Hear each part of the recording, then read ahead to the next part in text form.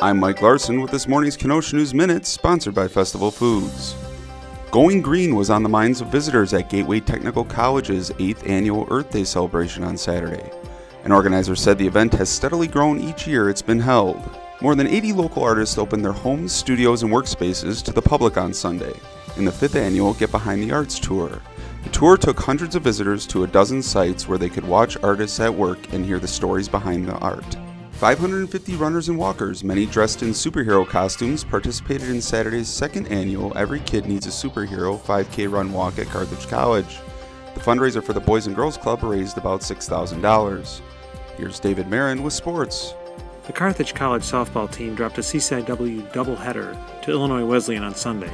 The Reds lost 7-1 and 4-3 in 10 innings to drop to 4-8 in the CCIW and 12-20 overall.